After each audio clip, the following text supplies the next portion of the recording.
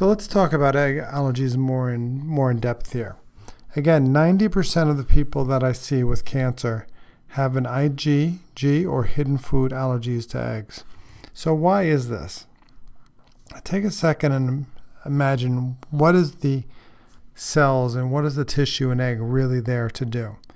That egg will become a chicken. So how does it do that? Each of those cells is programmed with information about how to become other cells. They're called stem cells. There's no feathers in that egg, but there's cells that are programmed to create feathers.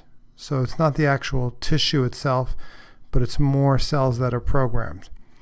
Well, if we look at, cancer itself, cancer cells, cancer is also tissue that is not actually like the tissue it came from.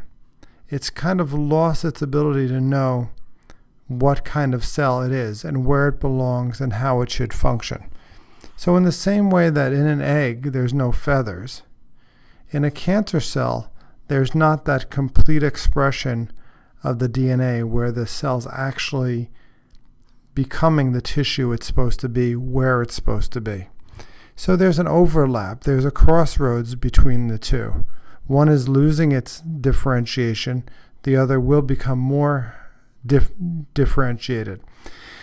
And I think the problem is the immune system, in the intention of not making a mistake with this very important cell type, when it sees egg and there's an IgG allergen to trigger it, it will dedicate a lot of immune system resources. Okay, so it will so seriously distract the immune system from the surveillance that's supposed to take place to prevent cancer cells from growing within our body. We're making and producing cancer cells all the time. Anytime you make 1 trillion of something, you're going to make some incorrectly. But the body has mechanisms for that to prevent that from becoming a problem. But in the case of the egg allergy, it's not allowing the body to properly surveil and properly protect us against that egg, the cancer. The egg is distracting us from the job. Not only that, of course, with any allergen, we're going to create a higher level of inflammation and irritation in our system. So when we have immune system distraction plus inflammation and cell irritation, you're going to have a setup to create a case where you're going to have a patient become afflicted with cancer. And that's very often what I see in practice.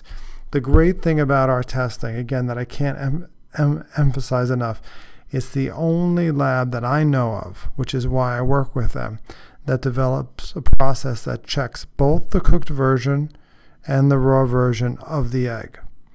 By doing that, you make sure you don't miss a huge piece of the puzzle, because it's very possible to be allergic to the cooked, but not to be allergic to the raw.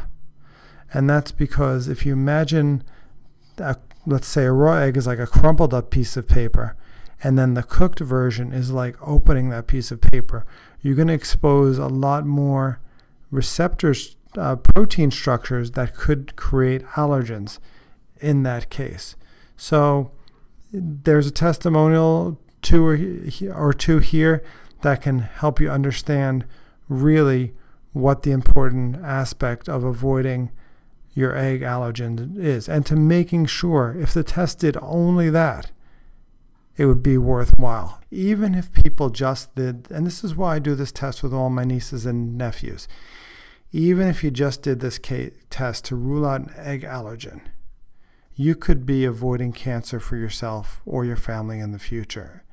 And not just randomly or taking a shot in the dark, but really seeing, is this something that I could be susceptible to, that I can make a change to now that will change the function of my body going forward.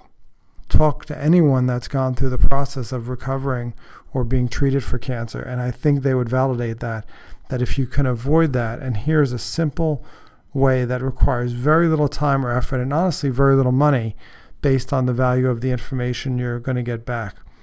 Okay, so some testimonials here, and then I'm going to talk to you a little bit about dairy in the next video and how dairy allergens can be a major source of emotional disease.